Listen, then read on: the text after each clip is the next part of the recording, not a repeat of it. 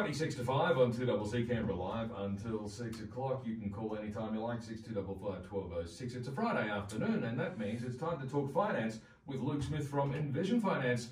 Luke, good afternoon, and I see you've brought a bodyguard once again. I have. He's very dangerous. Well, that's the best kind of bodyguard to have. No, look, it's great to have Mark back in. Mark came and spoke a couple of weeks ago about conveyancing, and we got some really good feedback from that show. So today he's going to talk about one that's very topical for me and is very specialised, and that's the value of a will, and also what is an enduring power of attorney, and why are they more than just a document for old people, because there's some things that I get thrown at. So he'll cover off that sort of stuff. And mate, it's just really nice to have you back in. Thanks very much. Yeah, thanks for the invite. Obviously covering a very important topic today.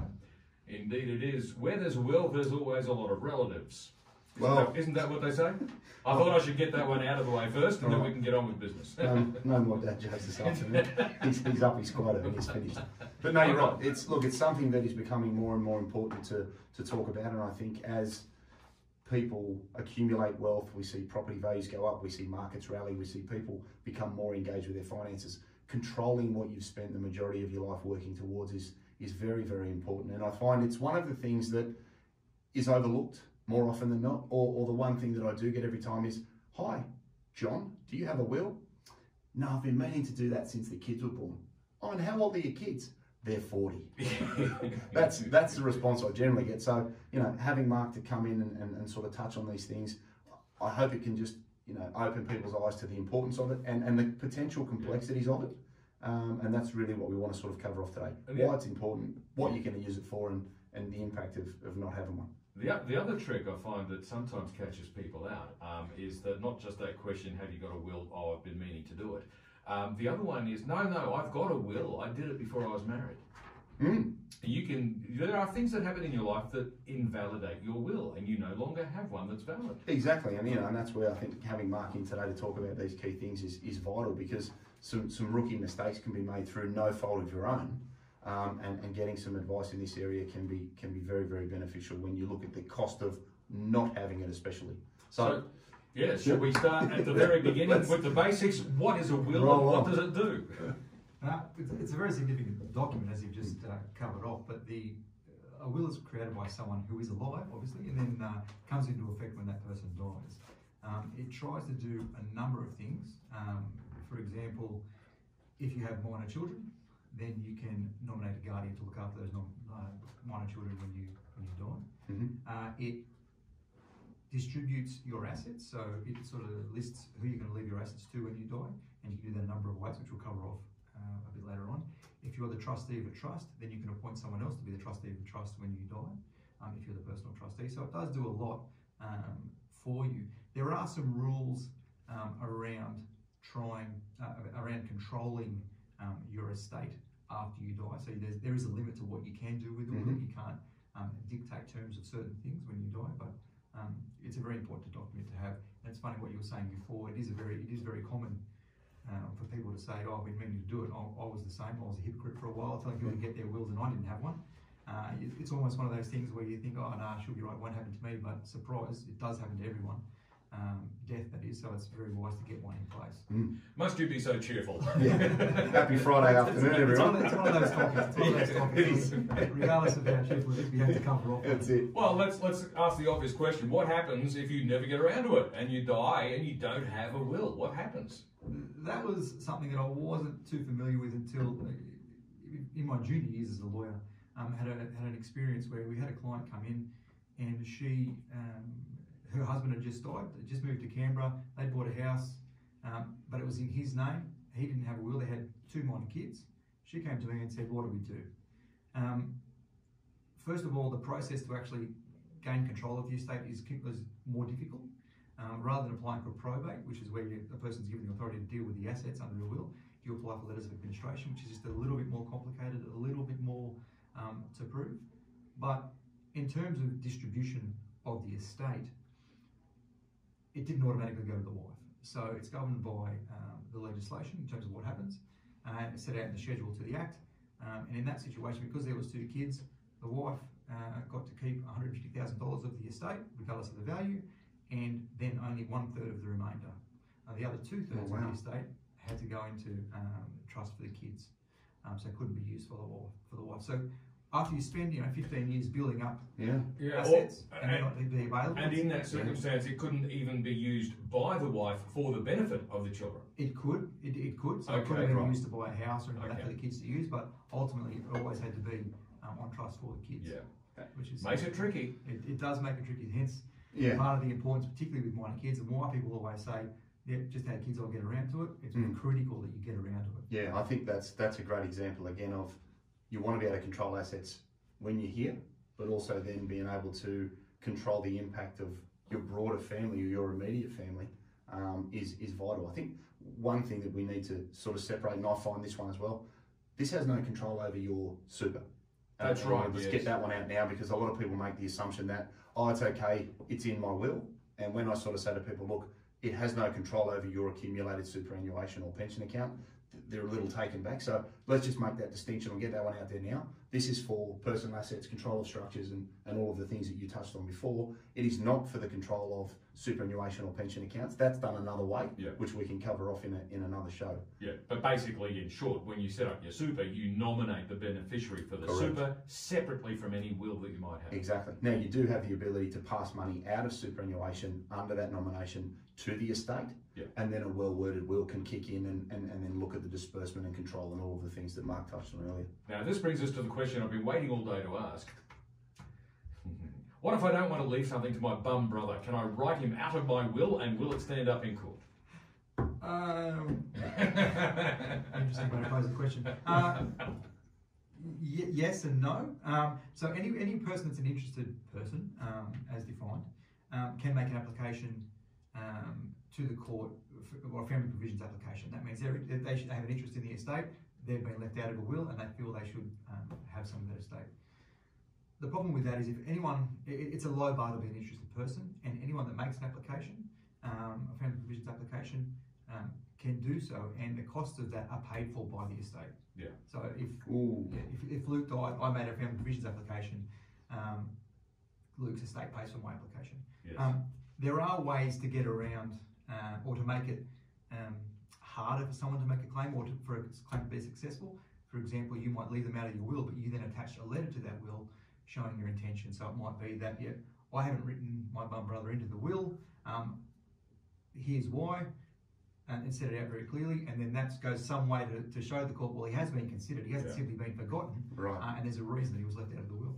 Would it be more practical to put him in the will and say, I leave my bum brother $1 and leave it at that? Or is that just being too cheeky? No, you can, and that's been done in the past, and people continue to do it. But it's of the same effect as a letter.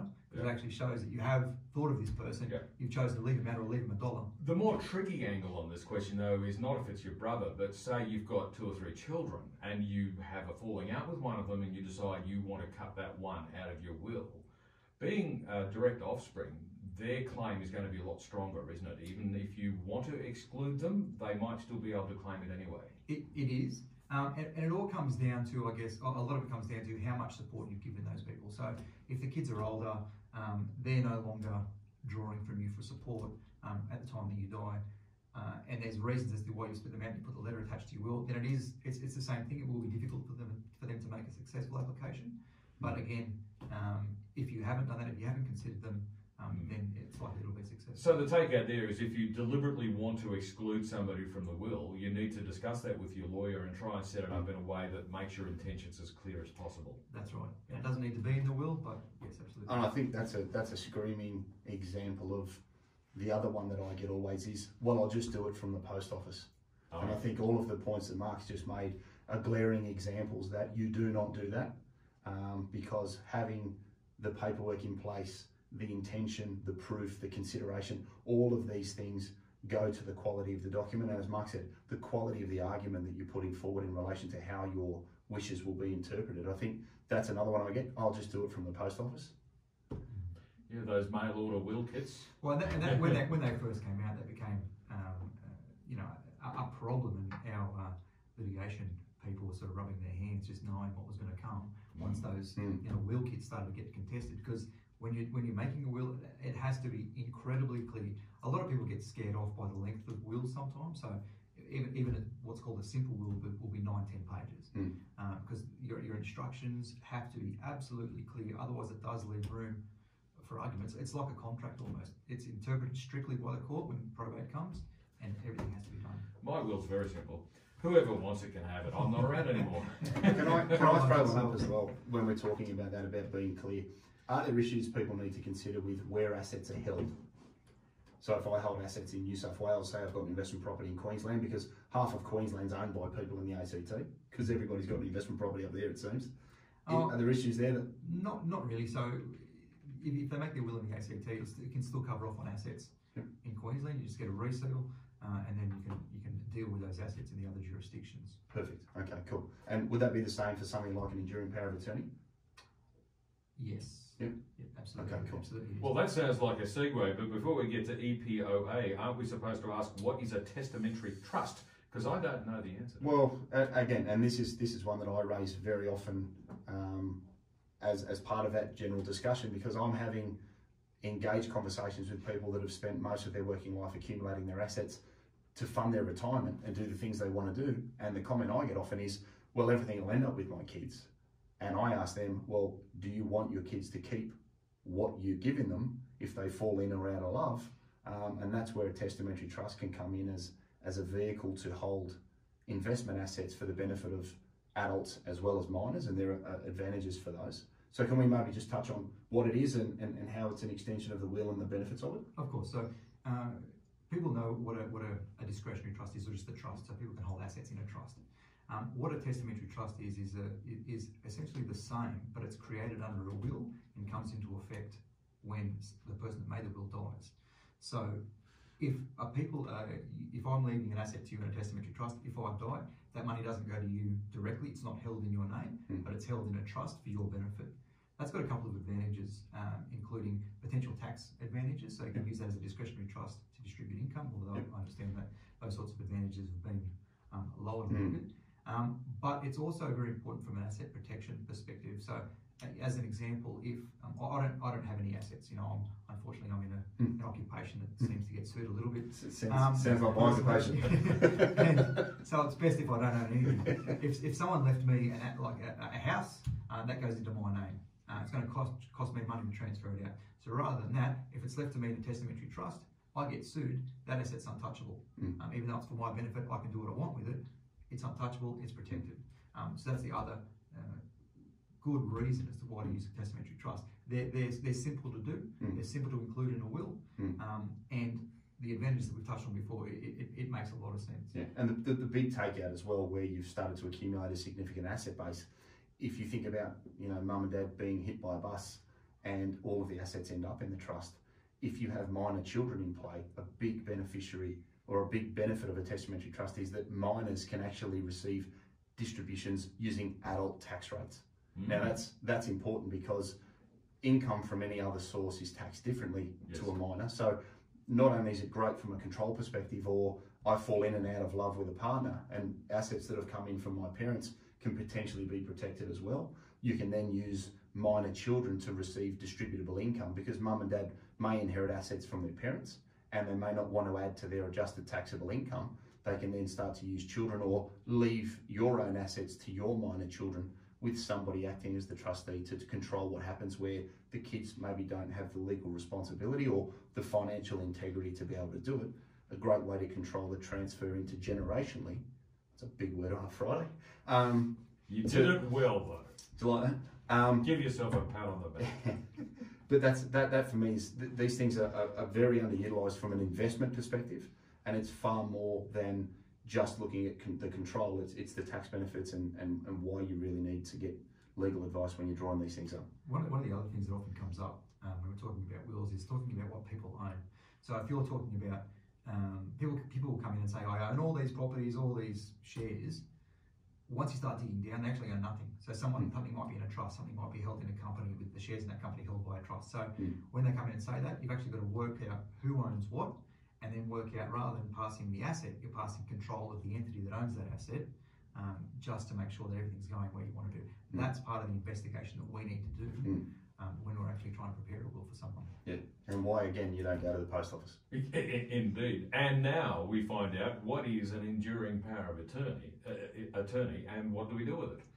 So, Luke, I think said in his intro, it's not just a document for older people.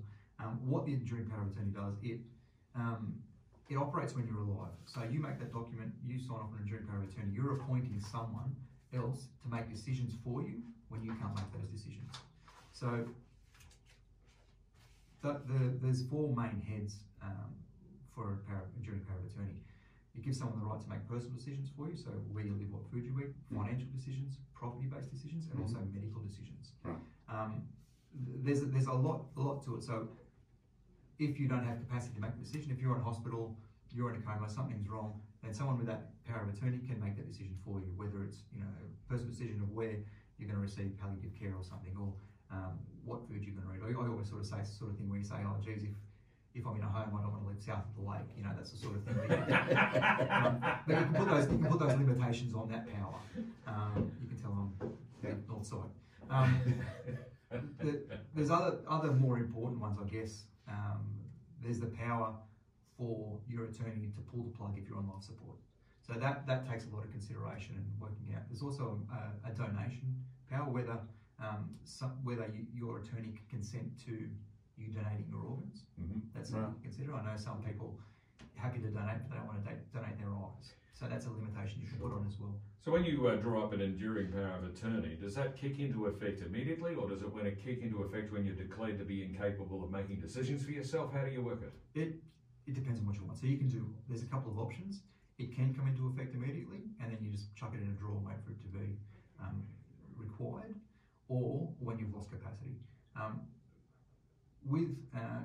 Traditionally, we'd usually done it comes into effect immediately, just because if a decision needed to be made and you lost capacity, then you might need to get a couple of doctors to certify, yes, you have lost capacity, you can't make a decision, therefore the power of attorney can operate. That might take time. In an emergency situation, less of a problem, that's why we traditionally do it that way, but it's up to the individual. The other thing in relation to the powers of attorney is that if you are going to deal with assets, it will likely need to be registered. If you're talking to banks, if you're talking to land titles office, anything like that, then yes, it will need to be registered in each state where it's going to be used. Right. So I was just going to throw in there, whilst there are some very serious considerations there in relation to what you can and can't do, it can be used for something as simple as the home phone at my place is in my name and my wife can't ring up and give a spray to Telstra. She can send through the enduring power of attorney and say, right, I can now give you a spray because you're acting as me. So there are a number of day-to-day things that a lot of people don't realise as well. You could be on holiday. There's a load of applications that are far less serious. It can be used in lots of situations, not just if you're ill. It's about 8 minutes to 5 on 2CC Canberra Live until 6 o'clock. Back with more in just a moment.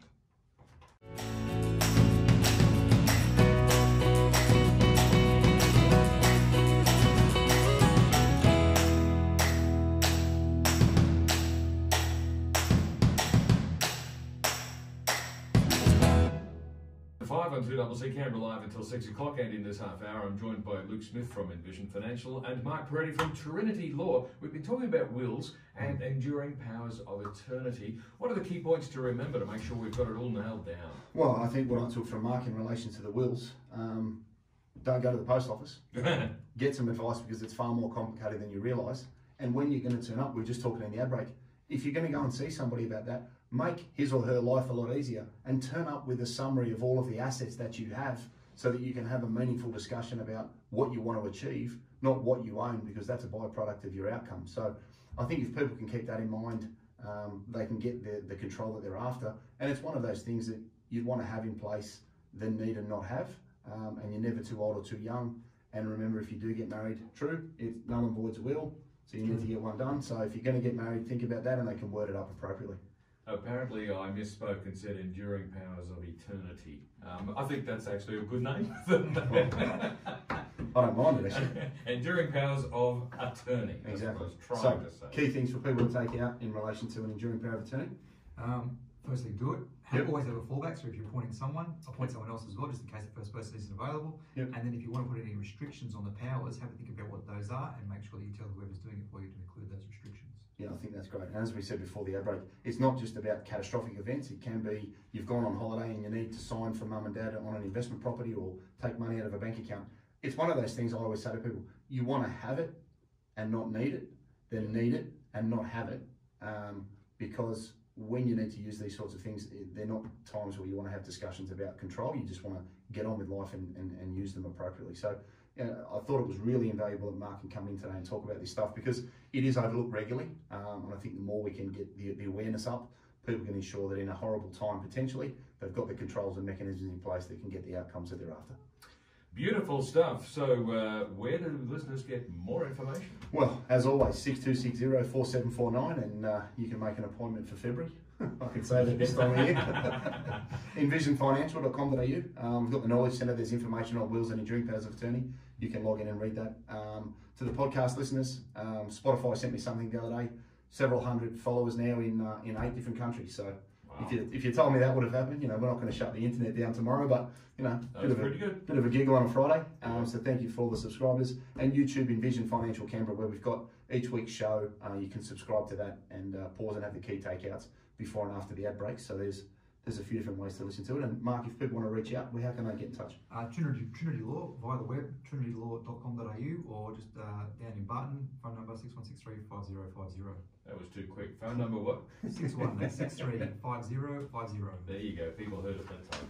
Thanks very much for coming in, both of you. Beautiful. Thank you. Luke, you'll be back next Friday, bringing another bodyguard or doing it Yes, solo? look, next week we've got Luke Micallef from Black Shores. He's going to talk about how to make the most of selling your property and leverage the prices that are out there at the moment. Fantastic stuff. Luke Smith from Envision Financial, and of course we'll have another segment, Talking Finance, next Friday afternoon, right here on 2CC. 2 minutes to 5 now.